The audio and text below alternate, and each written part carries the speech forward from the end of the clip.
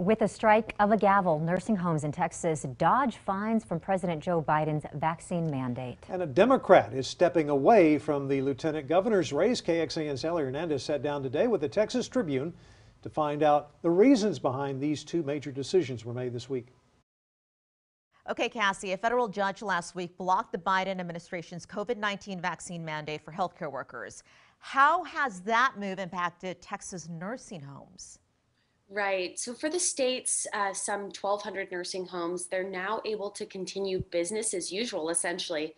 The vaccination rate among Texas nursing home staff had indicated that the state could have seen an exodus of tens of thousands of skilled nursing staff had that mandate gone into effect.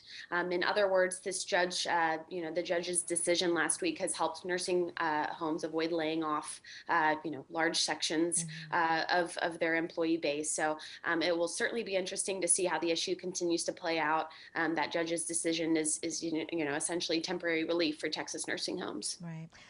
The race for the next governor of Texas, at least one candidate has already announced that they're dropping out of the Democratic run. Tell me a little bit about that for lieutenant governor as well. And what was Matthew Dodd's reasoning for ending his bid to hopefully take on Republican Lieutenant Dan Patrick? Yeah, so Matthew Dowd, a former George W. Bush political strategist who had thrown his hat into the Democratic primary for lieutenant governor, announced that, he's ending his campaign just days before the candidate filing deadline. Dowd, who is white, said he was dropping out of the race to take on the current lieutenant governor to make way for a more diverse field of candidates.